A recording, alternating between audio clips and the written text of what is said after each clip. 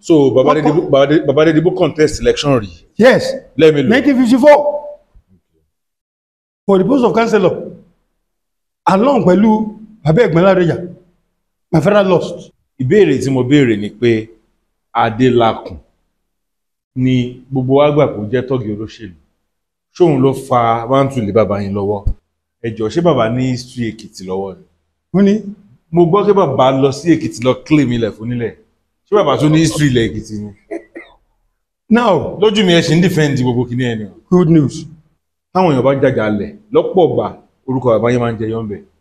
Ìfà wọn sọ dé bíi pé bàbá yín Alhaji Ariyibi Adedibu wípé tí wọ́n bá débi tí èèyàn kan bá sunkún bá wọn ìgbà wọn gbalẹ̀ òun wọn ò ní gbọ́ sáìtì ẹnìkejì wọn á gba ẹjọ́ àkọ́kọ́ tó wọ́n ti gbọ́ òun náà máa dá wọn á kó tọ́ọ̀gì lọ́bẹ̀ ní pé wọn ò gbọ́dọ̀ rí ẹ̀mí téèyàn bá Ifá àwọn kan sọ fún mi wípé ẹni tó bá gbọ́n dáadáa ṣáà lọ sí orí ilẹ̀ tó ti rà ó sanwó ẹ̀tàn ò sanwó ẹ̀tàn sọ fún wọn wípé lọ kọ sí ara pátákó pé this land belongs to Ariyibi Adedibu wọn bí èyí láti fò bá Adedibu ò tẹ ẹ̀ mọ́ ń pa ẹ̀ ṣùgbọ́n èyí tí wọ́n fi bàbá yín pé bàbá yín wà ń bẹ̀ ló pọ̀ jù.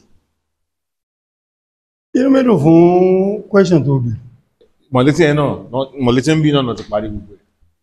Pẹ̀lẹ́ sọ pé ẹ mọ̀ mo gbà pé ẹ mọ̀ ṣe é béèrè ni. Wọ́n ní mi ò béèrè. Ẹ̀yà tí wọ́n ẹ lẹ́ close now. Ṣé close yìí pẹ̀lú dad mi? Yes, ní ọ̀tẹ̀ yìí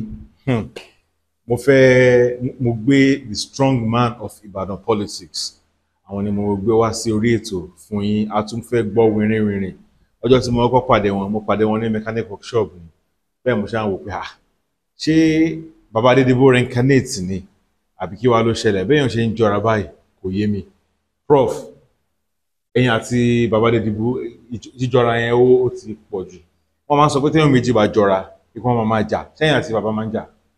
Tòótọ́ ni àmì èjì àmọ́ disagree. Ẹ má disagree. So tàwa tó disagree á tún agree later.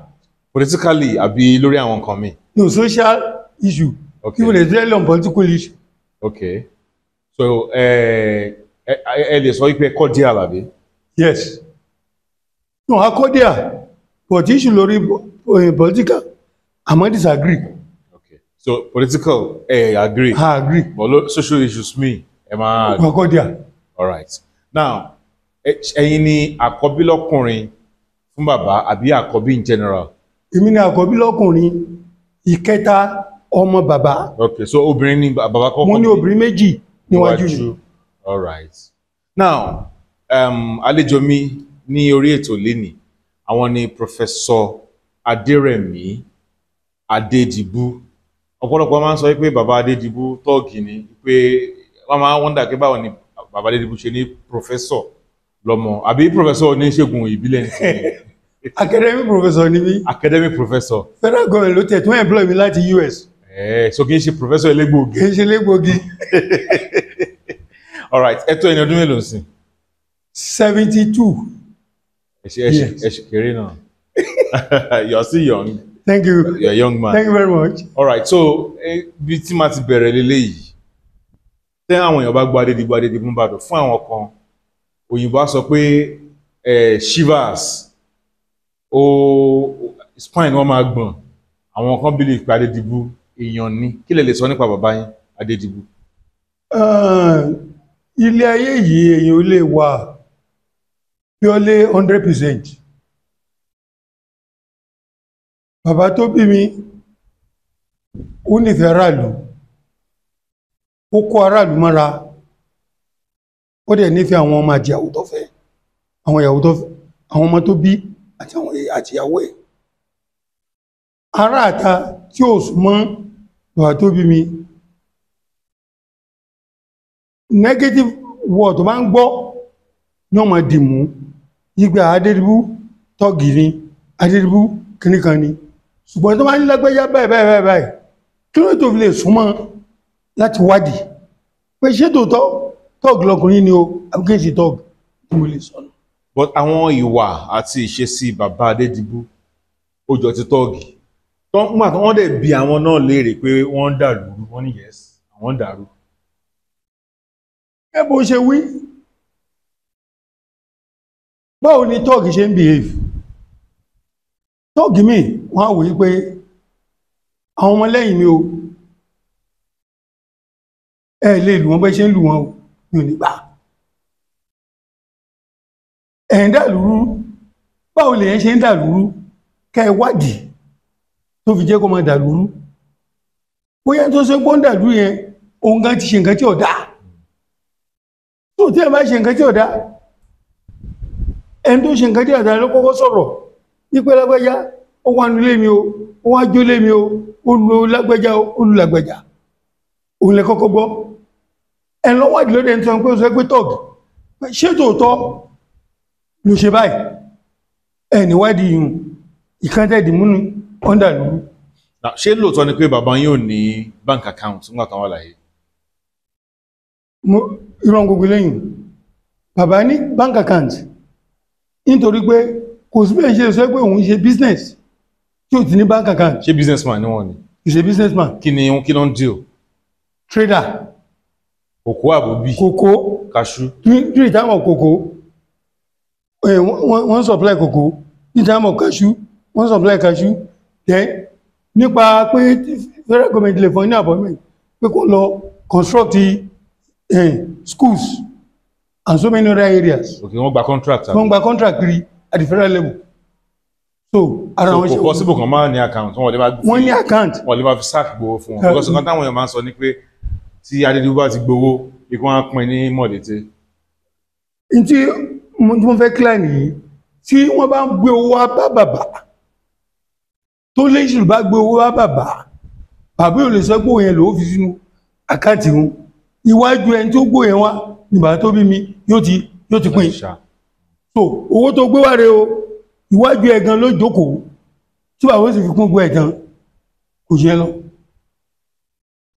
Now ẹ jẹ́ ká wo background bàbá jẹ́ àwọn tó bí bàbá yín ìbò ní ṣé ọmọ Ìbàdàn ni wọ́n ni? Àwọn bàbá àwọn láti àtìngíṣì lọ́yọ̀ àwọn aṣẹ́tù àti Ìbàdàn Adébàdàn tán Olúpòyí ní background bàbá wa ti wá bàbá wa bàbá tó bí bàbá tèmi orúkọ ẹni Adégòkè Adédùtàn ìyá tó dẹ̀ ti gbé bàbá tèmi Apẹtẹ ló ti grow up ó ní Àsìmọ́wù alásìyá lóbì là ń pè so ó jọ ọba gan wọ́n bí bàbá wa sí. Àwọn náà bí bàbá Adedibu. So Adedibu tí gbogbo ẹ̀ ń wò Adédùtàn gan ni wá. Okay. Adedibu yẹn àbúrò ìyá bàbá wa ẹ̀gbọ́n ìyá bàbá wa ní jẹ́ Adedibu tí ìyá bàbá wa fún bàbá wa ní Adedibu. Okay. So Adedibu ni wọ́n fún bàbá ń gbà yín bàbá wa lọ sí ìlú òyìnbó àwọn òyìnbó wọ́n change orúkọ sí Adedibu. Okay. Òyìnbó ló change sí Adedibu. So Adedibu ni orúkọ Yorùbá tí bàbá ń jẹ́. Okay. Wọ́n á di Adedibu. Orúkọ wọn náà tẹ̀ mọ́ bàbá lára ní kékeré.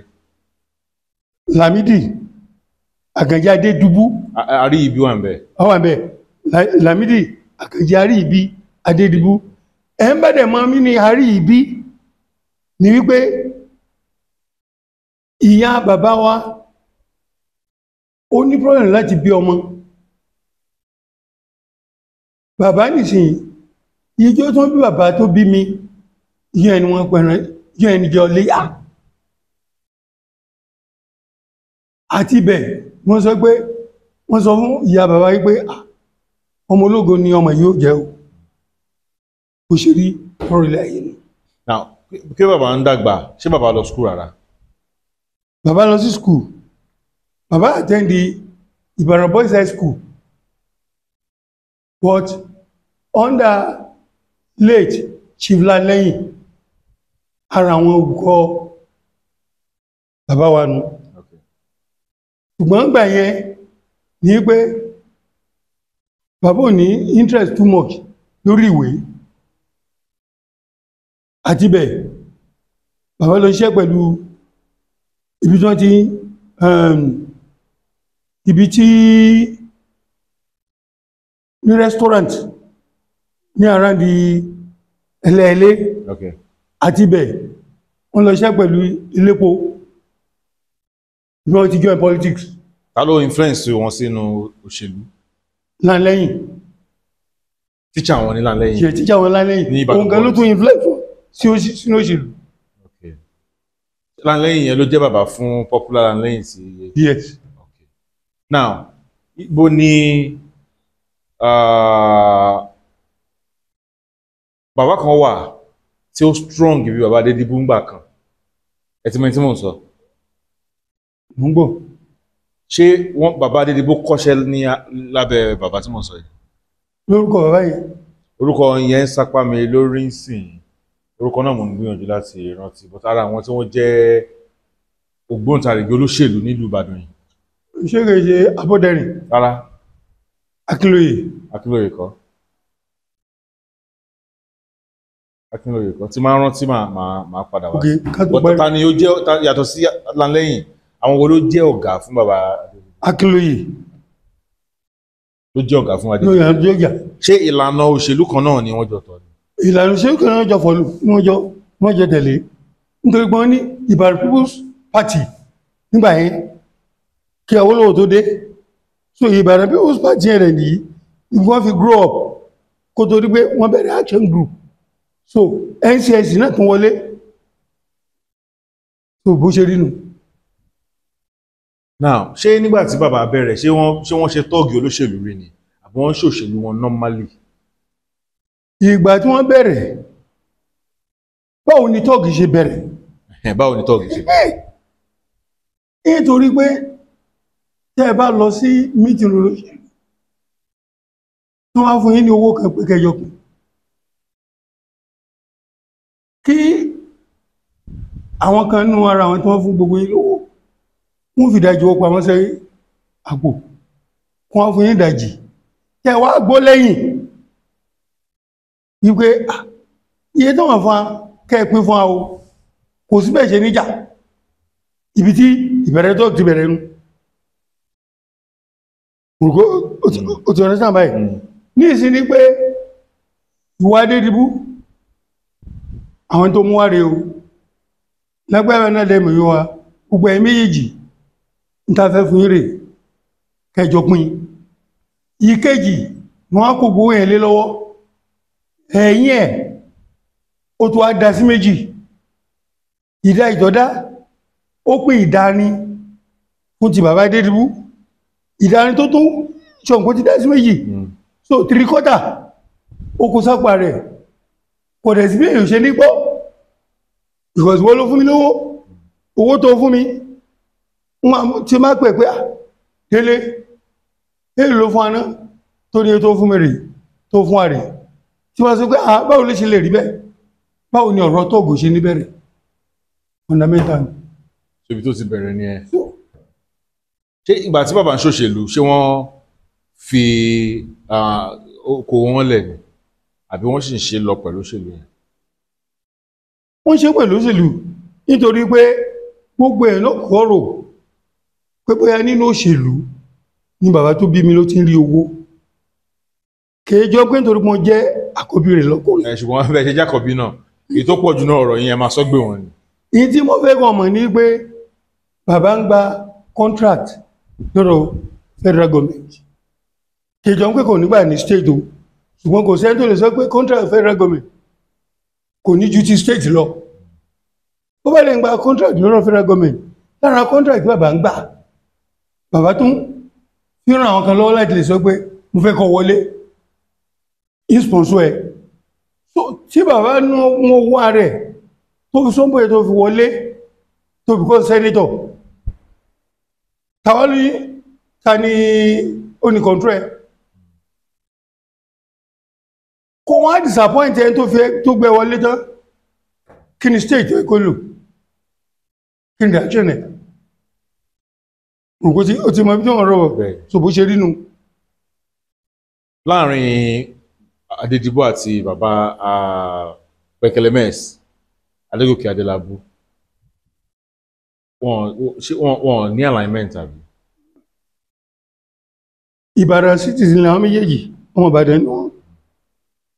Adélabú peculiar mess tí wọ́n náà mọ̀ Yorùbá lọ́sọ̀ di Pẹ̀kẹ̀lẹ́mẹ̀s Yorùbá àwọn ọmọ history bí Pẹ̀kẹ̀lẹ́mẹ̀s ti ṣẹlẹ̀. ẹ lè sọ nítorí àwọn tó ń gbọ́ wa. Adélabú lọ́yà ni tó bá ti ń lọ sí court àwọn onílù wọ́n tẹ̀lé lẹ́yìn. Wọ́n á dé court kan lẹ́tà Adélabú ní court ní this is a peculiar mess. Àwọn onílù Ìbàdàn rẹ̀ nìyí wọ́n á change sí Pẹ̀kẹ̀lẹ́mẹ̀s wọ́n fi pè ní Adélabú Pẹ̀kẹ̀lẹ́mẹ̀s nítorí pọ́ sọ pé this is a peculiar mess. Now different party làmíyè ìjọwà Adélabú NCNC ni tẹ́ẹ̀tẹ̀mí action group ni pẹ̀lú Awólọ́wọ̀. After the death of Adélabú ni Awólọ́wọ̀ ló raise up under the action group. But them wo by the time tí action group wọ́n take over mọ̀pọ̀ all ní center western region gbà ẹ̀ kókóró mọ̀pọ̀ ọwọ́ NCNC ló wà wọn ò fílẹ̀ fún action group tó wọlé. Ìgbà ẹni bàbá tó bí mi bàbá Awólọ́wọ̀ àti bàbá tó jẹ́ principal ilé mi Aláyẹ̀dé Colonel Aláyẹ̀dé wọ́n jọ lọ sí Mọ̀pọ̀. Gẹ́gẹ́ bí mo ṣe gbọ́ bàbá Awólọ́wọ̀ lọ àràpọ̀ tún bàbá Aláyẹ̀dé lọ àràpọ̀ sí bàbá tó bí lọ wà ní àárín bàbá tó bí lọ já ilẹ̀kùn yẹn lọ́jọ́ wọlé kó tó wọ́n ló bẹ̀ fún action group. Ṣùgbọ́n tí ẹlòmí ò tí mọ̀ ní pé bàbá ń sọ wípé káwọn bá dìbò tán ipò mi tí wọ́n ti ń ju òkú orú àwọn òtún sọ pé àwọn wọlé ibẹ̀ tó máa dọ́dọ̀ bàbá Awólọ́wọ̀ pé ìfẹ́ bẹ́ẹ̀ o àwọn wọlé ibẹ̀ Awólọ́wọ̀ sọ pé Lamidi ibi tá a lọ fún campaign wọ́n ju òkú lùwá àwọlé ibẹ̀ o ẹjá fi ilẹ̀ fún àwọn opposition member wa. Olóṣèlú mélòó ní Nàìjíríà lénìí ló lè ṣe é wọ́n kò dìmúnú nítorí pé àwọn olóṣèlú ta ní Nàìjíríà lénìí ní pé gbogbo ta rí local government ẹjá gbà tán tẹ́ ẹ̀ bá tí ní opponent nínú party yín ẹ̀ nílé mọ́ weak point yín ìmúrísù. Now ká tó wọnú mo fẹ́ cite àwọn instances kan tó ní ṣe pẹ̀lú òṣèlú ìpínlẹ̀ Ọ̀yọ́ bọ̀ ẹ jẹ́ ká wo background tí ẹ̀yin gangan school wo lẹ lọ mo fẹ́ wo academic rise yín tẹ́ fi di professor.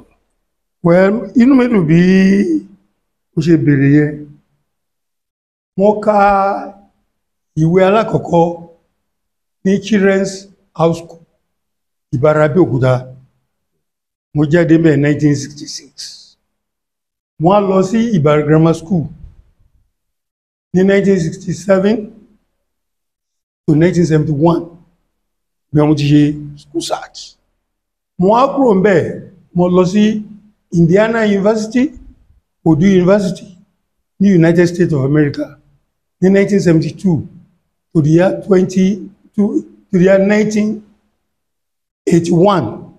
72 to 81. 81. Kí ló tó pẹ́ bẹ́ẹ̀? Yes. 72 to 81.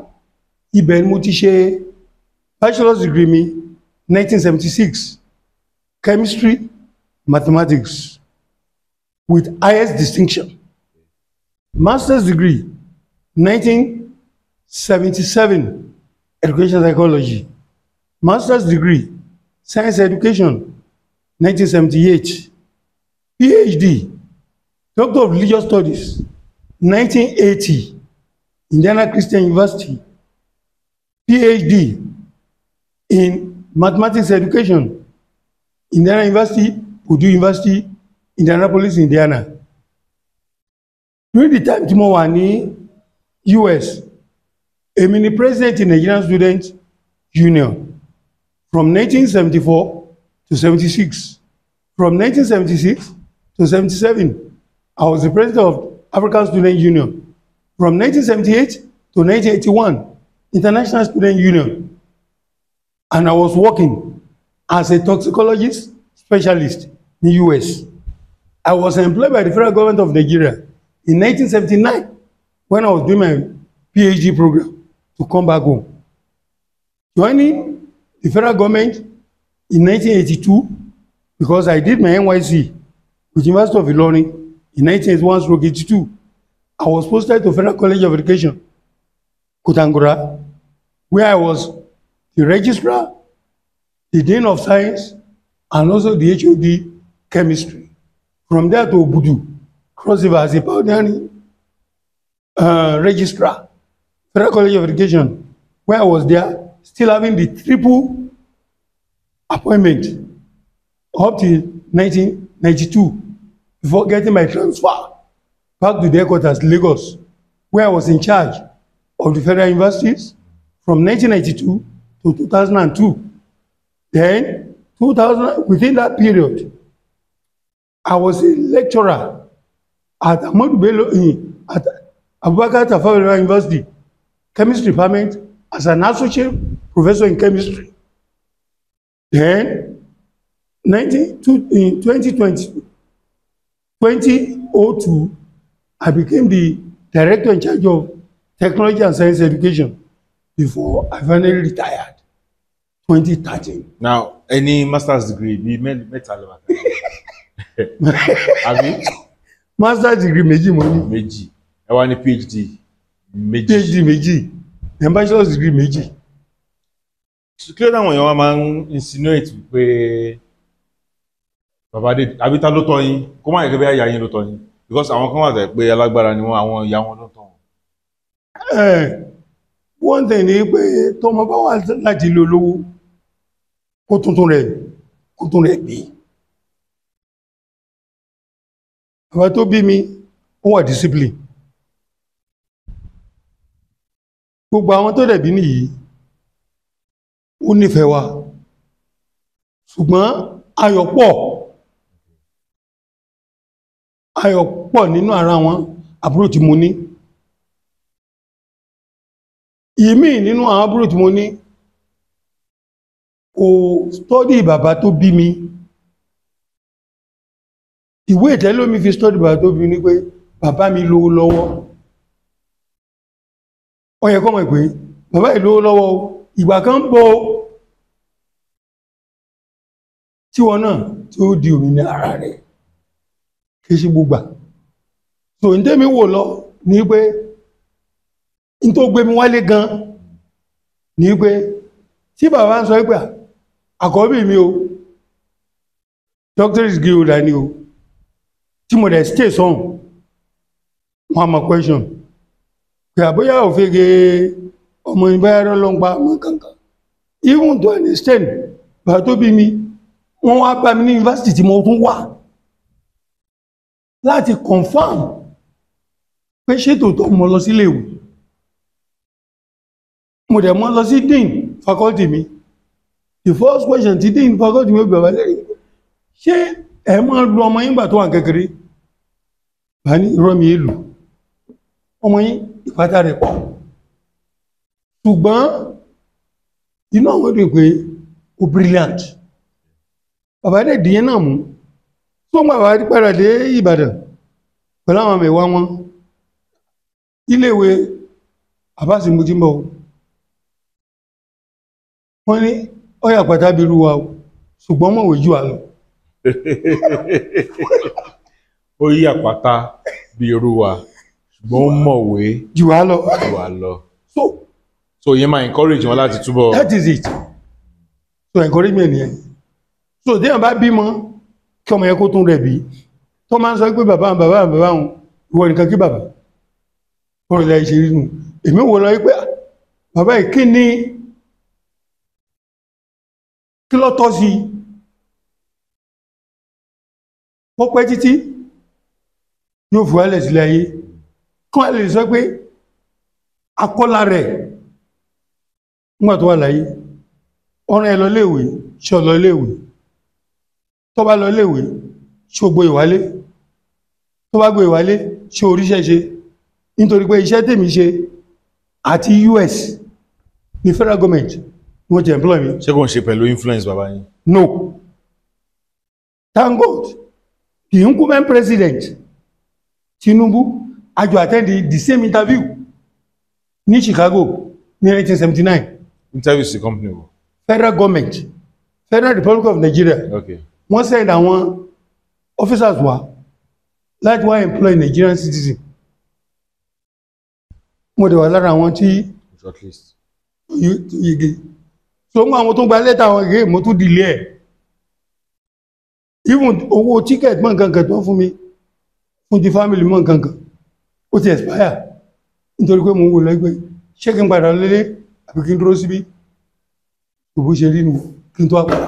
So mo gbọ́dọ̀ pé ṣé tí wọ́n bá sọ pé òun mọ̀ bímọ tọ́kàwé tí mo sì dúró sọ̀rọ̀ báwo ṣe lè prove pé tòótọ́ lọ kàwé.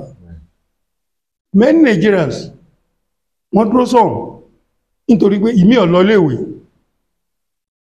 business ẹlòmíì rọrùn gírí tó bá Nàìjíríà kò lè ikú ìta rẹ̀ pẹ̀tọ́ lọ léèwé sọ̀rọ̀ tó ti establish rẹ̀ ní Nàìjíríà kò ṣe rí nù. So orúkọ tí mò ń gbìyànjú láti rántí òní Adélakùn. Ṣé Adélakùn yẹn nǹkan tèmi gbọ́ ni pé olóṣèlú ni pé tọ́gì olóṣèlú sí ni wípé àwọn Adélakùn yẹn ló ti wá ṣáájú Adedibu. Ẹ máa wo history Alhaji Adélakùn ọmọ area Ẹ̀rùn Níbàdàn bí náà. Níbàdàn ni wípé under UPN ló kọ́kọ́ wà láì bàbá Awólọ́wọ̀. Ń bọ̀ wá di after ọdún kẹrin wọ́n fẹ́ lọ fún second term nítorí pé bàbá Awólọ́wọ̀ ó jọ kúrò fún commissioner ìfọ́ join ní MPN nítorí jẹ́ ó join MPN gẹ́gẹ́ bó ṣe sọ pé ọ̀rọ̀ issue tug believe èèyàn ní pé bí ọba tó bá ti ní ìpáǹlé wọ́n ní tọ́gì ni. Ìpáǹlé náà tọ́gì ni. Mo ń bọ̀ ẹlòmí lè nípáǹlé pé kò fẹ́ kí wọ́n ṣìtù wọn àníkànjẹ̀ sí lẹ́yìn ọ̀rọ̀ iṣu pé tọ́gì nìsín irú àwá tó mi bàbá ànúlé àwọn kan wòrú ń jẹjẹ wọ́n wá sí lọ́dọ̀ wa wọ́n jẹ láàárọ̀ wọ́n jẹ lọ́sàn wọ́n jẹ lálẹ́ ṣé tí wọ́n bá sọ pé wọ́n á fẹ́ bẹ ìwọ délé jà ìwọ délé ló ń fìdí wá bí 15 nínú ilé ẹ tábàdẹ̀ ń lọlé ó fò lé alọ́wọ́ káfílẹ̀ tọ́jú ìyàwó àtọmọ nínú ilé ṣé tí wọ́n bá sọ pé wọ́n fẹ́ bẹ ìjà wọ́n rí àwọn ogun tó tẹ̀lé lẹ́yìn wọ́n lé délé ti kó tọ́gì ẹ̀wá o wọn ọ̀rẹ́ ní mọ́ in tó fẹ́ fi bọ́ in tó fẹ́ jà pẹ̀lú wọn ní ìsìn ó fẹ́ dìbò gọ́ọ̀nà opponent ẹ̀nà fẹ́ dìbò gọ́ọ̀nà ó tó wọn gọ́ọ̀nà tẹ́lẹ̀ orísàmbọ̀dù pé ó fẹ́ continue John ó náà fẹ́ dìbò different party lọ́wà ó wọ́n á rí signboard ẹ̀ sí ẹgbẹ́ bí tó wà àwọn èèyàn tí ẹ wá lọ síbẹ̀ wọ́n lọ wú jáde wọ́n lọ wú dà jọtọ́ kò yẹ kó rí bẹ́ẹ̀. tí àwọn ọmọ lẹ́yìn ẹ tó máa lọ síbẹ̀ kó sọ wọ́n fẹ́ máa rí wọ́n á rí àwọn ọmọ ẹni tó rí bí síbẹ̀ kí náà ṣẹlẹ̀.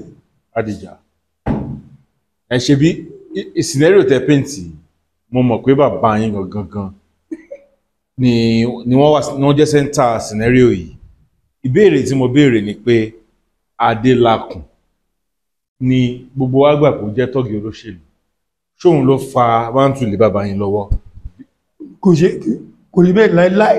Kò rí bẹ́ẹ̀. Kò rí bẹ́ẹ̀ nítorí pé igi múyàn sí pàkó Adélakùn kó tó sọ́gbọ́n exist pàtó bí tí exist nínú òṣèlú. Ta ló jù lọ́jọ́ orí náà méjì?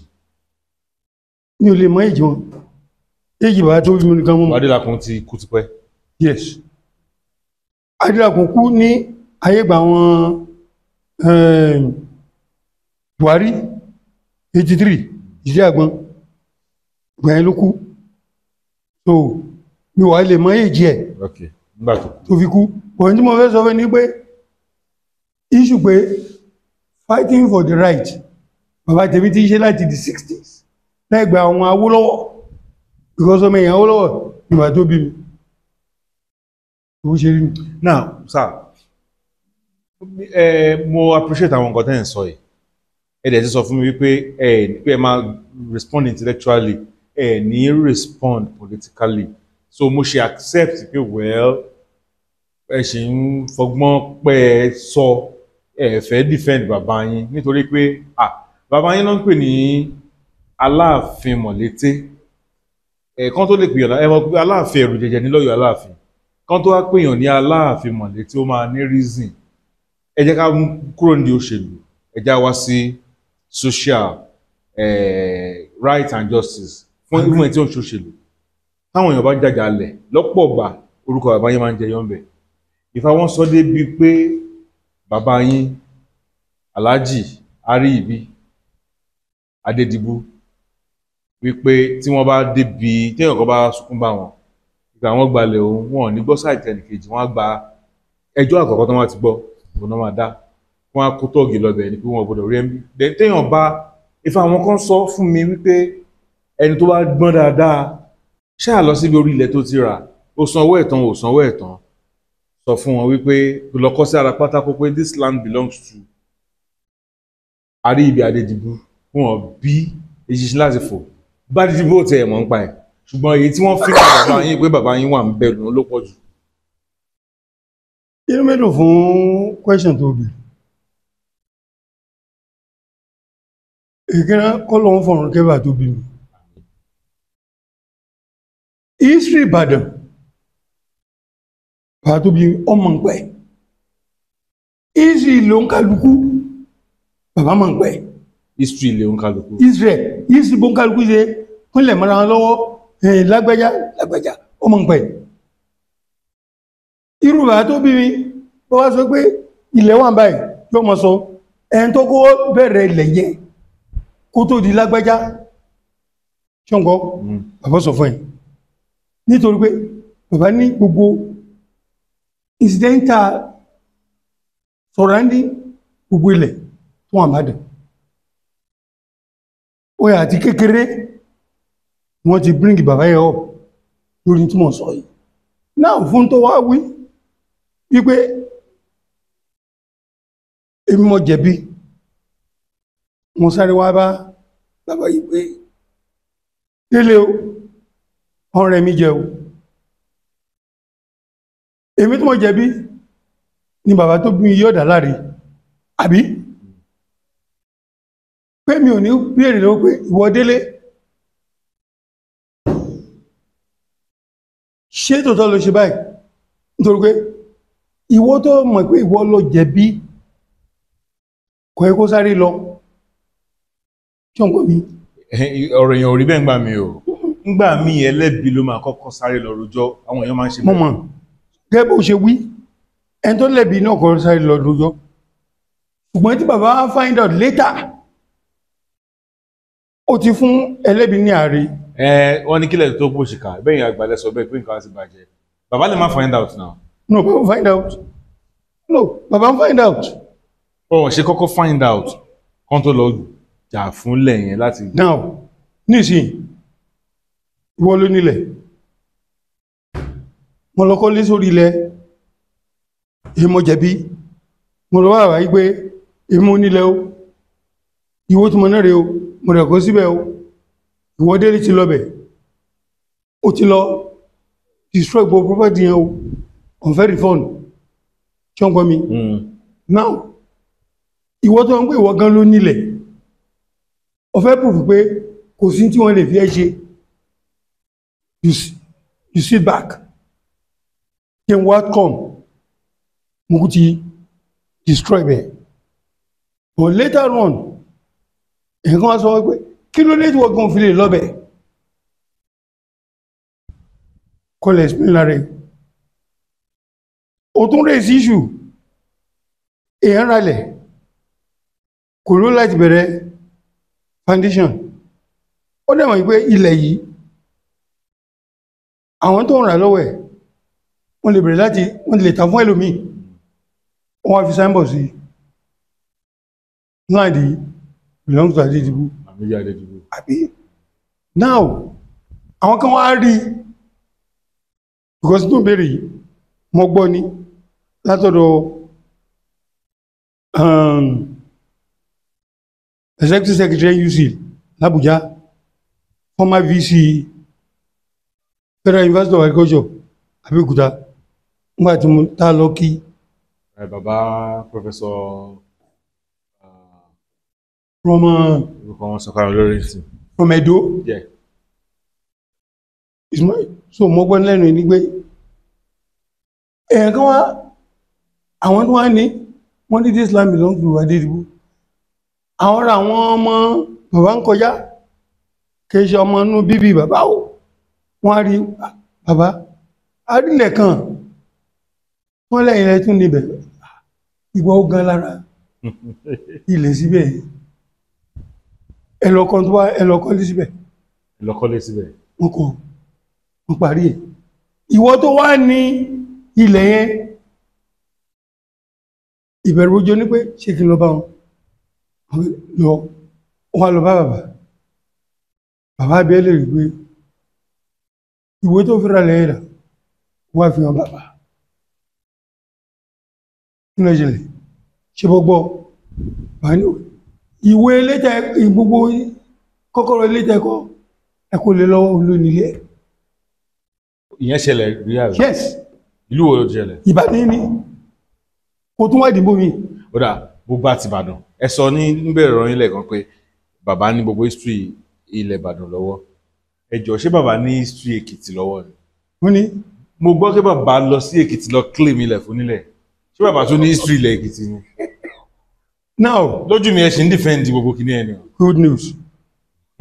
Èkìtì under region ló wà ń gbà yẹn. Western region. Good. Issue Western region. Àṣọ pé Èkìtì state lélẹ̀. Àṣọ pé Ìbàdàn state lélẹ̀. Bàbá ò lè mọ̀lẹ̀ Ìbàdàn kó tún mọ̀lẹ̀ Èkìtì. For your information nísìn ni pé ọwọ́ alátèkìtì ọkọ àwọn document kan wá bá mi pé ó fẹ́ talẹ̀ kan lẹ́kìtì mo ní lọ́wọ́ mo wá bẹ̀ wọ́n tí ó rà ẹ̀ẹ̀kan wá lọ sẹ́yìn ọlọ́kọ́lé síbẹ̀ nígbà mo ní lọ́wọ́ the question tó bílẹ̀ mo fẹ́ ṣé bí Yorùbá ní Yorùbá ń jẹ́ èèyàn mi lè mú pépà alátẹ̀kọ́ kó fún bàbá pé òun fẹ́ tàbí kan lẹ́kọ̀ọ́ wọn ọ̀sẹ́ lè sọ pé ilẹ̀ Yíbò tàbí ilẹ̀ Haúsá tó bá kílẹ̀ jẹ́ mọ́ Yorùbá wọ́n á sọ́dọ̀ bàbá mo ní ìdówó ẹ̀ràn mi lọ́wọ́ ìwé rẹ̀ bàbá rẹ̀ gbà tí bàbá gbà tán tí mo fún ẹ ní owó ṣọ́pẹ́ ìwé ti wà lọ́wọ́ tèmi àbí tẹ́ẹ̀nì ẹ̀kan wà wó lẹ́gbẹ́ ilẹ̀ yìí wọ́n blank àwọn àwọn tó wá lọ ṣe emergency document wọ́n gbé lólú ẹ̀ lọ́wọ́ original wà lọ́wọ́ ta ni lọ́wọ́ bàbá tó bí mi tó kí ló ṣẹlẹ̀ ẹ lọ bẹ̀ lọ gbalẹ̀ wá fún agbọ́dà ṣe rí ni. All right. Now, kí ni role Baba Adedibu pẹ̀lú ọ̀rọ̀ MKO Abiola? Mo ti gbọ́ dáadáa àwọn èèyàn dẹ̀ sọ positivity wípé bàbá try láti gbé Abiola jáde. Kílẹ̀ yìí mọ̀ ń gbà yẹn bólẹ̀ wà ń gbówó time. Wọ́n gbé wọ́n ní bí ọba wà bí iṣẹ́ rẹ̀ kò ní kò ní máa lọ fọ́lù tí bá ń lọ ní underground. Bẹ́ẹ̀ sí America gbà yẹn náà. Wọ́n wà Nàìjíríà. Gbogbo ẹlẹ́ máa mọ̀. Abuja lẹ́wà ń gbà yàrá. Wọ́n alábùjá ṣùgbọ́n mọ̀ wálé. Mo mọ̀. So jẹ́ kí wọ́n á fọ ní information. Tó wá wo primary election àtòrí primary election la fẹ́ bẹ̀rẹ̀. Wọ́n àti Abiola tí àwọ̀ ẹ̀kú létarí ṣe kọ́lá my late father àméjèèjì wọ́n lọ visit Abiola fún condolence. Nígbà tí wọ́n fẹ́ máa mọ́ padà bọ̀ Ìbàdàn Abiola sọ fún bàbá yìí wọ́n sọ fún àríṣẹ́kọ́ pé òun ní interest lórí presidency. Abiola sọ fún bàbá nígbà tí ìyàwó Abiola Simbi Atu 1992 àríṣẹ́kọ́lá ní sọ fún bàbá náà wọ́n sọ fún bàbá pé òun interest tó bá rẹ̀ wọ́n gbà yẹn two political party lání SDP NRC pàtó wo lọ fẹ́ join ó ní méjèèjì ó tí make up mind ẹ̀ o tó wá make up mind kò jẹ́ kàbí gbẹ́rẹ̀ àgbàwẹ́ rẹ̀ ní SDP ni ó agree with SDP ó wá tó time fún primary ní Jos ẹ máa wo situation primary ní Jos Kingibe òun ni chairman SDP 13 governors fún SDP wọ́n ní NRC náà dẹ̀ wà bẹ́ẹ̀ wọ́n á dé Jos tán àwọn mẹ́rin long contest fún primary presidential under SDP Abiola Kingibe Atiku àti woman ti ń jẹ àwọn tí orúkọ ẹ̀ at that time Kwara ni Kogi state ni àmẹ́rẹ̀rin first round woman yẹn ó ní only 2 votes ó wá kó àwọn mẹ́ta one contest nínú àwọn mẹ́tẹ̀ẹ̀ta yẹn Abiola locally ní the first one followed by Kingibe then Atiku lọ third nígbà tí Atiku wá third wọ́n náà pé kí Atiku kó step down kó má continue so yóò lè jẹ́ vice president. Àwọn Yorùbá wa wọ́n á sọ fún dàbí pé Lamidi pírọ̀ ní ìsìn ni pé ọgbọ́n ràn lọ́wọ́ 0 party wọ́n ló jẹ́ kí Yar'Adua general kò wọlé nítorí pé out of 4 state a ní mẹ́ta ní Yar'Adua ló mú ní ìsìn o wọ́n lọ bá kúnnà wà ràn lọ́wọ́ tàbí olófi wọlé at the end of the day wọ́n agree owó táwọn wọ́n ti ná wọ́n san padà thinking pé Àtíkù ńkọ́ yóò step down kò step down àmẹ́ta wọ́n bẹ̀rẹ̀ from Àtíkù statement ní pé àwọn lè ṣe ìdìbò fún ẹni tí ó tà owó from 8,000 to 800,000 pounds mọ́ gangan tí ó ẹ̀kọ́ sọ bẹ́ẹ̀ but at the end of the day Abiola wọlé primary that's the beginning of full respect for my late father From Abiola. Yes. Even the Yoruba group. Okay. That is where many people now look at my father as the kingmaker. You get me? Now, on the final election, IBB, who promised that me, my little Egbe, is going to hand over to Abiola. But notwithstanding, later on, Ogbe fún interim Shineka. From there, Emma articles from my own late father, Alhaji Lamidi, he was kicking against it. Then, after that now, Shineka wọlé.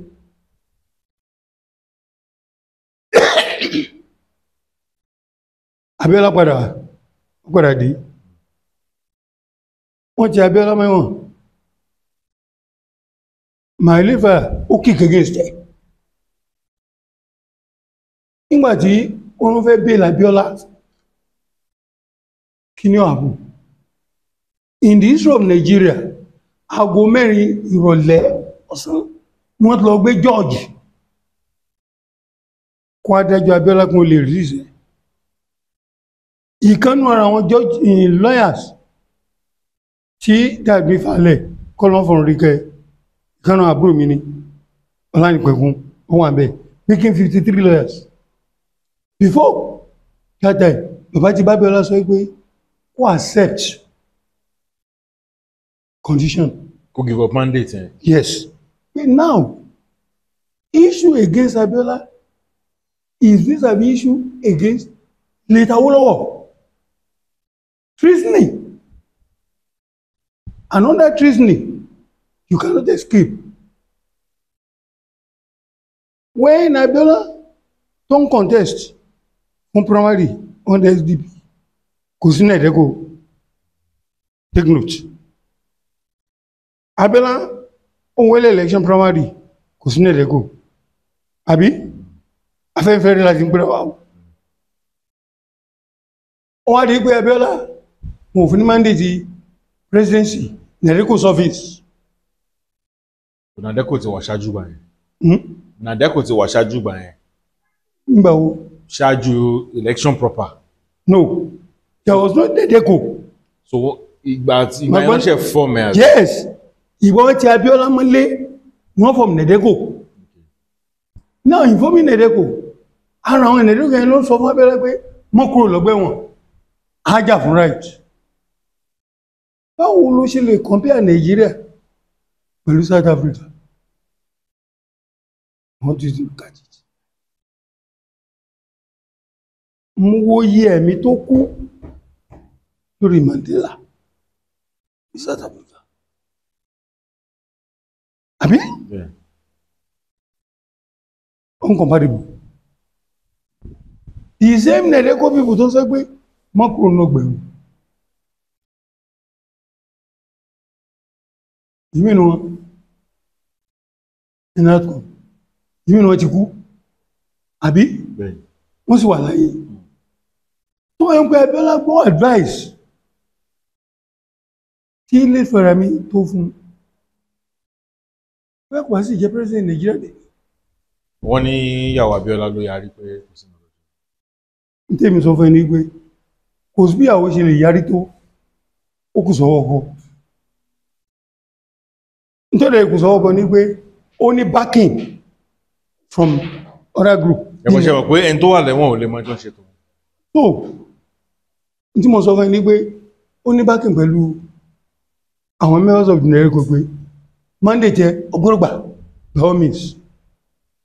Mo gbọ́ pé ọ̀pọ̀lọpọ̀ àwọn èèyàn tó jẹ́ gbàgbà Yorùbá wọ́n lọ́dọ̀ Abiola ọ̀tọ̀ nìkan tó ń sọ tó máa ti jáde síta ọ̀tọ̀ nìkan tí wọ́n ń sọ especially ti cash tó bá ti change ọwọ́. Tó bá tún wò lọ kí n sìn ẹ̀kẹ́ tó ṣẹlẹ̀ kó tó tẹ́ bí ọmọlẹ́mọlé tí òun kò travel lọ overseas tí interim tó sì lọ ń wà tó lọ sọ́hùn àwọn strong member from SDP wọ́n lọ bá, including my late father Jakande Yoshayu Oshoba wọ́n sàtòbí márùn wọ́n lọ bá. My late father ó wà ní yàrá Abíọ́lá nígbàtí Abacha pè tó fi sínú speaker. Abacha ń pè bàbá wà ń bẹ̀. Abacha wà ń sọ ìwọ̀n Abíọ́lá tó bá ti lè relinquish tó bá lè fún ní chance kó take over, wọ́n hand over government back to you. But ẹni tó stubborn jù ní gbogbo àwọn mẹ́bàá yìí kò ju Adedibu lọ, nítorí pé every time ní wọ́n rí ká ní newspaper nígbà yẹn, nígbà tí Sàránà Sókótó tó fẹ́ máa dá sí ọ̀rọ̀ olóṣèlú, bàbá kọ́ àti kò lé lórí ọba aláfi yìí ṣe kò yẹ kẹ́ get involved in politics, gbogbo ẹ̀ ló kálukú ti mọ̀. Bàbá sọ fún wọn Abíọ́lá pé wọ́n gbà fún, ṣùgbọ́n ṣe meeting pẹ̀lú gbogbo àtàjọ wa ká find out the àdéhùn kálukú. Ibi meeting wọ́n ti agree nítorí pé Abacha sọ pé kọ́ yan cabinet fún trickish way kọ́ yẹn ni. Ibẹ̀ wọ́n ti agree pé Yoshayu kó jẹ́ Minister of Education, Jakande Works, Kingibe External. Ẹgbẹ́ lẹ́ẹ̀kan nígbà tó àìkú sí bàbá wọ́n ní wẹ́ òun ní first son who is educated but òun recommend Wọlé Oyèlẹ́sẹ̀ tó jẹ́ Minister of State Power and State kó tó padà lé àbí ó dẹ̀ sọ àyìn Abacha wọlé àbí nígbà tó wọlé cleanest after 1 year ó ti sọ fún wọn ó replace wọn pẹ̀lú military ṣírọmọpá. Those are things ní pé òjì tí Abíọ́lá mọ́lé gbà ẹ̀ ó ti sọ fún ọdán Abíọ́lá dé ó ti mọ́lé àbí.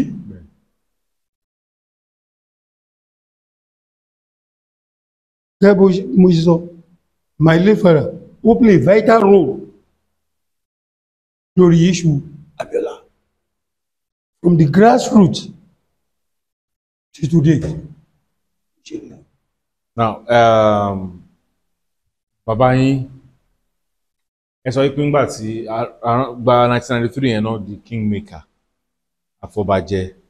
Now pé wọ́n fọbàjẹ yìí náà ọ̀pọ̀lọpọ̀ nǹkan ní èmi tí wàá gbọ́n pa wọn tó ní ṣe pẹ̀lú security vote, pé wọ́n sọ pé security vote mọ̀lẹ́tí ló gbọ́dọ̀ máa wọlé sí nípa pé ìyẹn ló fà á tí wọ́n fi yọ Ládọjà, wọ́n fa kálà sí and lots more unending. Well, tí máa ti mention kí ni ẹ̀ kàn smile. ṣé àwọn pé mo sọ fún ẹ pé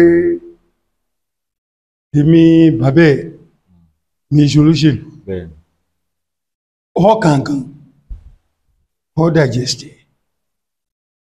èkìní náà His Excellency Senator Ládọjà His Excellency Senator Rasheed Ládọjà ẹ̀gbọ́n ló jẹ́ sí mi ọmọ ló jẹ́ sí bàbá ẹ̀gbọ́n Ládọjà pẹ̀lú bàbá tó bí mi wọ́n jọ contest fún local government fún councillor. Ẹ̀gbọ́n bàbá tó bí Senator Ládọjà. Yes, pẹ̀lú bàbá tó bí mi. So bàbá Adedibu contest election rí. Yes, 1954 for the post of councillor along pẹ̀lú bàbá ẹ̀gbọ́n Ládọjà. My father lost. Okay. Ṣọ̀ǹgọ̀ history. Now The same fellow of mine want to contest again for election 1963. No, 1964. That will make sure we won't bring our law back from prison. He went to the bank to go and borrow money for our own school fees. He used that money for the election. Fortunately, secondary school Timothy Jade, Ibadan grammar school, Ibadan ti ka ibo baba. Baba wa bẹ́ẹ̀ máa ń kàbò sínú bàbá ti dùn. Ilé iwájú wa mẹ́ ìgbà gbogbo agbẹ́dẹ́gbà. Opposite bí. Wọ́n ti délé, wọ́n rejoice, wọ́n gangan. Ọ̀tọ́ wọn Nàìjíríà. Aago kò rú, wọ́n mọ́ sọ result. Tẹ́lú bí ó ti sùn. Problem that tún ní Nigeria election. Instantly, we can go result. Ká tó rí bí 6:30, ó ti ẹgẹ́ election, ká gbọ́ result náà. Tó bá ti di second day, nǹkan mi lẹ́nfà lẹ́sẹ̀. So on the long run ní pé, I think rejoice o di one o'clock. Yorùbá change. Opponent bàbá, wọlé. An opponent sọ́ngbà yẹn. NNPC àbí kí wọ́n gbé mo gbàgbé party yẹn. Àbí NPC. NNP kìíní kan. NNDP ní opponent bàbá yẹn wọlé. So gẹ́gẹ́ mo ṣe báyẹ̀ ọ̀rọ̀ yìí bọ̀ ní pé wọ́n ní bàbá sọ pé security vote àbí question tó bèrè ó yẹ kí ọmọ wa sọ́dọ̀ àwọn ìmìgá ìgbà bẹ́ẹ̀ issue yẹn mi ọmọ ń pẹ́ ẹ̀rẹ̀ bí wọ́n mọ́ bọ̀ issue yẹn mi ọmọ ń pẹ́ wọ́n bá fẹ́ respect rẹ̀ o lè lọ́mọ sọ fún àfẹ́ pé kí ni reason tẹ́ sọ pé security vote wọ́n wá sọ́dọ̀ yìí so àwọn wá sọ́dọ̀ yìí we are not the same platform ẹ̀yin olóṣèlú nù ìmọ̀ tó fà bẹ́ẹ̀ tẹ́ sọ pé security kìíní but tó bá wò lọ tó bá wò bọ̀ sponsorship tó mọ̀ kàrí sí ní pé gbogbo ẹni tó máa sọ pé ó wọlé election under late father mi bàbá ń contribute owó lákàpọ̀ ààrẹ tó bá wọlé tán you have to respond. ṣé bàbá contribute owó fún wọn Senator Ládọjà ni. èmi ò lè mọ̀. because Senator Ládọjà lówó èmi ò lè mọ̀ tẹ́lẹ̀tẹ́lẹ̀. ṣé ọ̀gbẹ́ mi sọ fẹ́ pé èmi ò lè mọ̀ nítorí pé mi ò wà bẹ́ẹ̀. ẹ̀ẹ́dẹ̀ bí wọ́n. mi ò lè bí wọ́n ní ilé pọ̀ fún ẹ mi ò bí wọ́n ìdẹ̀ lè mọ̀.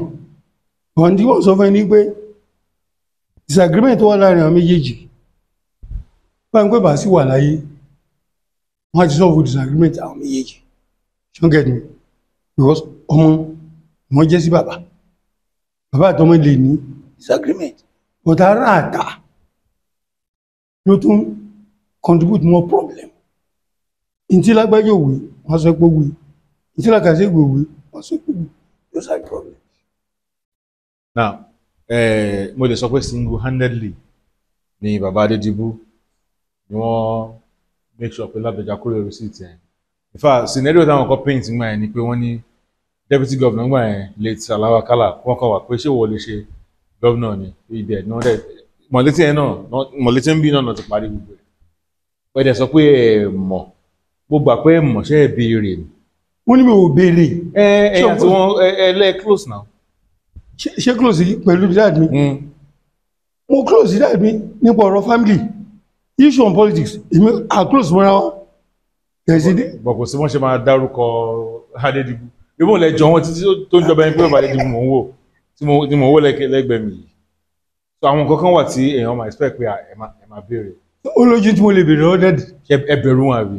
mi ò lè bẹ̀rù rẹ̀ mo fẹ́ bẹ̀rù bàbá tó bí fún issue on politics in pẹ̀lú wọn àjọ we are not in the same platform ń kálukú yàtọ̀ but issue on the family issue a lè jọ discuss pé tí mo tí mo agree lórí wọ́n àti sọ pé wọ́n agree mo gba ibi iṣẹ́ mi lọ́nìí ẹ́ that's just it. So wọ́n ṣá install alawakala rí. Issue pé wọ́n install alawakala ṣé ń gbọ́ mi. One more reason, because he's deputy. There are disagreement. There are law. For example, in 1982, àwọn kan gbé lẹ́tà wá, wọ́n fẹ́ yọ chairman local government, chairman council. Láti nílẹ̀ wọ́n lè mọ̀ gbà lẹ́tà. Láti ní kí n kà, mo rẹ̀ kà. Mo rí allegation against chairman. But then I agree pẹ̀lú ẹ̀kọ́ yọ. My little ní irọ́ o. Àìṣe báyìí ní Nàìjíríà o. That is USA. So, tí house bá sọ pé I disagree pẹ̀lú lágbájá. Kí ni reason tó fi disagree? It's questionable. Those are the problem. So, but under normal circumstances, a single person lè yọ yẹn chunk ni láì jọ pé any majority numbers of votes. That's just it. That's why I look at it. Now ṣé yàtọ̀ sí tí ò bá sí òṣèlú ńbẹ̀ ṣé bàbá yín ṣe máa wọ́n pàpà lówó Pé tí ò bá sí òṣèlú ṣé bàbá ṣe máa pàpà lówó. bàbá sì lówó kẹsì òṣèlú ni bàbá ti ń lówó. Àṣàgbà tí wọ́n máa kú yẹn ní 2013 àbí 12. Ṣé tí wọ́n kú? 2008. Oh, 2008. June àbí? June 2008. June 2008. Kí ni èjì wọ́n gbà yẹn? 81. 81. Àṣàtìgbà tí wọ́n máa kú yẹn wọ́n worth tó èlò. Bí báwo? Liquid cash, property, gbogbo ẹ̀. No, see, one thing is this. You cannot evaluate. I, as a person, cannot evaluate how much money Tí wọ́n worth. What? Tí wọ́n worth, yeah. In the bank or in what? Ẹja mú ti bank àti wàá mú property. Ó dàbí ẹgbẹ́ fẹ́ yí mi. So kí mi náà. He has a lot of so many properties. Ṣé gbogbo àwọn property àwọn ọmọ ibi tó wà? Àwọn ọmọ bọ̀tẹ́ kìí ṣe gbọ́ àwọn ọmọ gbogbo ọkọ̀ mọ̀. Ẹbí ẹ̀yin ni ṣe bẹ́ẹ̀rẹ̀ náà máa ń pè ní Dáúdù. I can be the Dáúdù, but because I'm not too close to him, so other young ones who are closer to him knows more about my late father's property. Àwọn wo ló close mọ́ wọn ju ẹ̀yin lọ? Àbúrò mi kẹta náà. That's Alhaji Hakim. Okay. And his late wife too. She is close to him. You get my point now? Senator Kamoru. He too is not even close to him because he came from overseas. So you cannot, the two of us, he is next to me. The two of us are not close to him. You get my point now? But the younger ones who stay with him in the house knows more about his properties. So if people now say your father has this type of property, and notwithstanding the type of father tí mo ní ní pé tó wá fẹ́ lọ ra nǹkan ó lè mú anybody lọ tí ó ṣe tí èso mẹ́ tí èṣẹ́ bí ẹ̀ gba document ẹ̀ sọ́wọ́. So mi pé lára àwọn property bàbá ti bọ́ sórí ọwọ́. That's it. So ìwọ délé banko sọ́wọ́ now the man die ṣé ìwọ délé ṣọ́ọ̀sọ̀ wípé my brothers document with you. No, máa sọ pé ẹrù òkú kan wá lọ́wọ́ mi rẹ̀ gbà nǹkan. Ìwọ dé kìí ṣe lẹ́yìn wà máa dáadáa tó bá yọ pé bàbá lọ́rọ̀ property. Ẹ sọ pé wọ́n ti forúkọ mi sára wíìlì wọn nìyẹn ìbí náà gbẹ́tọ̀ mi nìyẹn. Ọtí ọ̀rẹ́ sẹ́ bàbá lọ́rọ̀ property tẹ́ni kàṣíìsì wọ́n fi lẹ́ lọ́wọ́ kún tó kú. Àmà bókù tọ́jú ẹ̀. So those are the things wọ́n pé I cannot give estimate gbogbo properties bá sílé tàbí ní. Mo gbọ́ nínú interview tí mo ṣe fún bàbá kan ọmọ bàbá Moyọ̀ Sọ́rẹ́ Abọ́dẹ̀rìn mo gbọ́ pé ilẹ̀ tí bàbá kọ́lé sí ilé wo ilẹ̀ Mọ̀lété wípé bàbá Abọ́dẹrìn ló ní ilẹ̀ yìí tó fi dé gbogbo àwọn Òkè Àdó because mo mọ àwọn ilé bàbá yẹn kan náà tó wà lókè Àdó mẹ́ẹ̀ wọ́n wá sọ pé bàbá Adedibu ló ń bá bàbá yẹn tọ́jú because ọ̀rẹ́ Awólọ́wọ̀ ni Mọ́yọ̀sọ́rẹ́ Abọ́dẹrìn so pé bàbá Abọ́dẹrìn ló wá fún bàbá Adedibu ní ilẹ̀ yẹn pé kí wọ́n káwọn mú pààtì yẹn kí bàbá ṣáàtú kò mọ́ra tó fi túnṣe bọ̀ mo kí bàbá ló eventually ta èyí tó pọ̀ jù ilẹ̀ Mọ̀lété but ẹ lè mọ̀ náà torí pé mi ò lè mọ̀ ẹ lè mọ̀ but information tèmi gbọ́ nìyẹn mi ò lè gbọ́ kí n má sọ lójú yín but na kí ni political standing ti yín báwo ló ṣe yàtọ̀ sí ti bàbá because àwọn bí kẹ́ ti stand up pé bàbá nǹkan tẹ́yìn ṣe yóò dá ẹ̀ sọ̀rọ̀. no one thing ni pé technocrats just for mind and when you want to join Nigerian politics they will not allow technocrats to win because wọ́n fẹ́ sọ the truth tó bá lè wo situation of Nigerian politics ìwọ tó bá lè sọ tuntun ò lè wọlé. ṣé òótọ́ tábíọ́lá sọ ní ọjọ́ kó wọlé. ṣọ́n pé one by one là ń sọ ilé ìdáwó lọ́wọ́ ọ̀sọ̀ tuntun mo jẹ́ débẹ̀ àbí Abíọ́lá ọ̀sọ̀ tuntun mo jẹ́ débẹ̀ àbí Tinubu la tún wọ̀ nísìnyí. ẹ ṣe Tinubu òṣòótọ́ ló fi débẹ̀. Tinubu kò sẹ́ni tó lè sọ pé nǹkan sọ tuntun ṣọ́gẹ́dẹ̀ kò sẹ́ni tó lè sọ pé sọ tuntun. Because questions ṣì wà lórí a lot of things. Ẹ dẹ̀ sọ pé ẹjọ́ wà l'Amẹ́ríkà o. Yes, 1979 the two of us we attended the same interview together. wọ́n ti conduct interview tèmi before his turn. Ẹ̀sọ́ àti gbáyẹn lè ti mọ́ra. On facial face wípé wọ́n invite Gbowo into interview and you are there. How are you? Who knows that tomorrow you become the Nigerian president. But I want to close it because I'm in Indiana and it's in Chicago. The distance between the two of us is 180 something kilometers. Bí n bá ní interview tí ń ṣe ìlè lọ sí Chicago. O ti ń get right. That same interview ló gbé yín padà wá sílé tẹ́fí gba tẹ́fí. Federal government ló employ me right from Chicago that interview. So President Tinubu too wanted employment in Nigeria. Yes. Ṣé wọ́n ti gbàṣẹ. No, ibẹ̀ ló ti gbàṣẹ petrol tó gbà. Okay. So private company, they don't demand for your certificate. They only demand for your experience. If you are good in this, they will employ you.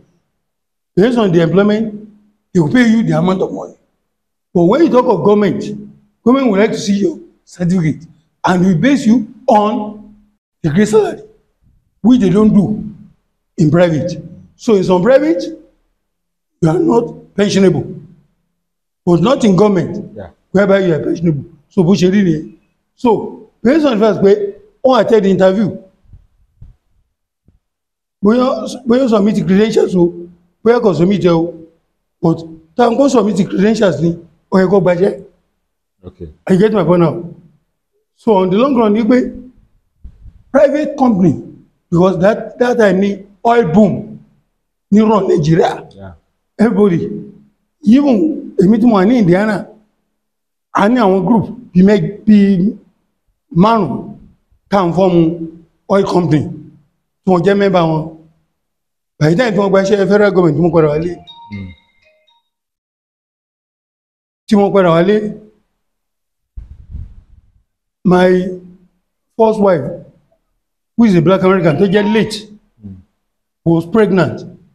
Contribution to Moshe, period with one bed, one more one of whom great to me, which is $1,000. Okay. So that is the difference. Because we agree with Imagine Nigeria, Imagine manager for oil company alone. Okay. But you might want to take job. So Bush in here. Akile ń ṣe ń sìn, mo gbọ́ pé ṣe gba appointment kan. Is ìgbà mo retire, mo ti form NGO kí n tó retire. You know, as a scientist, we are not tired. You have to continue using your brain. Ọjọ́ kúrò ọjọ́ sí. Kí n tó retire, mo ti register an NGO, which is known as Arena for Contents in Science, Technology and Mathematics in Nigeria. Mo conduct the examination for mathematics and science from kindergarten to senior secondary. Mo dẹ̀ tún conduct the exhibition from grade 4 to research, innovator, inventors. Based on that, my NGO. From there, I usually carry them to overseas. So now, we can see almost about 45 different international countries on this on my own NGO. Even right now, we're going to be in Iyi, we're going to see Mexico. Pẹ̀lú àwọn federal capital territory, so ká jọ travel, òun ti get approval wọn up till now. So yẹn ni ẹ. Fún ti issue pé mo ṣe gba appointment kan, thank God that the announcement was made by the executive governor of Oyo State last week, Thursday, as a member of the governing council, pioneering governing council, Emmanuel Alayede, University of Education, lawyer. Appointment ṣe gbà. Na ṣé ẹ rò pé university míì wà sustainable pẹ̀lú nǹkan tó ti wà nílẹ̀? Bí báwo? Lóòótọ́ àwọn ti pín LAUTECH mọ́ra, a ní technical university, Emmanuel Alayede náà tún ti wà níbẹ̀. Àwọn Ọ̀ṣun náà wọ́n ti ní University of Ilesha. Gbogbo àwọn universities wọ̀nyí ó require funding. Well, Ṣé feel pé wà sustainable? let me tell you, problem that I'm facing in Nigeria ni pé most of the old universities, they are not doing their job. The old ones, have it? Yes. If a product of UI, with this type of business you are running, you need to communicate with UI, who specialize in your area, declare vacancy, employ them. That's why sustainability happens in foreign country. You, as a product of UI, what contribution will you make in UI? But in Nigeria, as you come out from that institution, nothing bothers you again. So with what you are saying now, is that we continue having many universities today. By Monday now, we are going, don't be surprised, we can say approve 10 private universities. Are you getting my point now? There are some universities that are cake. They don't have no manpower. Just proliferate university, they call themselves. Such things should be minimized. State university is different from private university. Even federal university, they're having problem of underfunding. Yeah. When you talk of state university now, the way forward is to find a means of getting more IGM, internal generated revenue. Now, are those internal generated revenue going to the institution? Are they, all of them, going to that institution? Is the first question you have to ask. Who is doing the monitoring? Okay, I get my point now. So, whereas in a foreign country, such internal generation revenue is being monitored by a consultant who will remit it and talk of percentage. But in Nigeria, no. If you, as my son now, is being asked, I may ask you, Dele, come and be in charge.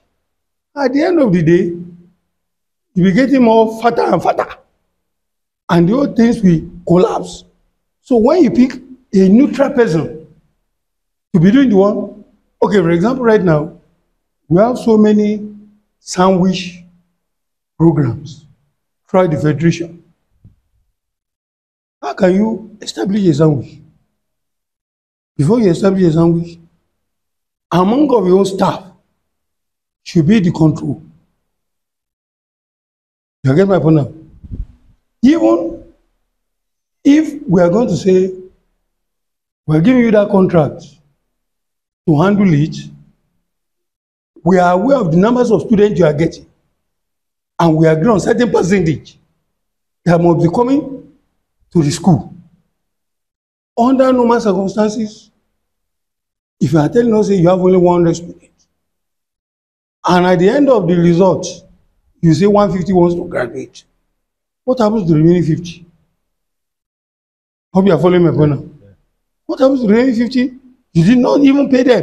You didn't pay for their school fees since year one. And now they want to graduate. What happened in Yoruba language? Ọmọ wa ni. Ìfilẹ̀. Lágbájá lọ́fà o. When you release the kidney result. Actually, I believe in federal character. Federal character has nothing to do with it. It's of no use. But it was of use, Abi. It used to be of use. You see, they have abuse. There is what we call abuse of federal character. Why do I say that? If you talk of federal character, you talk of performance. For example, that federal character affected me. I was a deputy director for 10 years before I became a director. I could have been a permanent secretary before I retire. Within that 10 years, those who are your junior from other states will be given a chance. State quota. Now you are comparing yourself from your state. Maybe you have almost about 200 of your states who are due for directorate. And you have only 4 from Sokoto. And they want to promote only 2. Even your 200 from your state, all the 200 had the highest score. 4 from Sokoto, they have lesser score. But because of federal character, they end up picking Sokoto. So you remain there. Even your own junior will still meet you. So that's why I say the issue of federal characters needs to be waived up. Let's talk of performance. They're using federal character. Because I won't say, because I'm from Ibadan. Somebody is from Oyota. I put all of you in an examination. At the end of the day, because I'm from Ibadan, I am the head of institution now. And after conducting the exam, Oyo man or Shaki man score higher mark than somebody from Oyo. I get my point now. And that's okay, because we have vacancy for Ibadan. Am I not right? Because we have vacancy for Ibadan. No vacancy for Shaki. No vacancy for Ishai. The only vacancy now is Ibadan.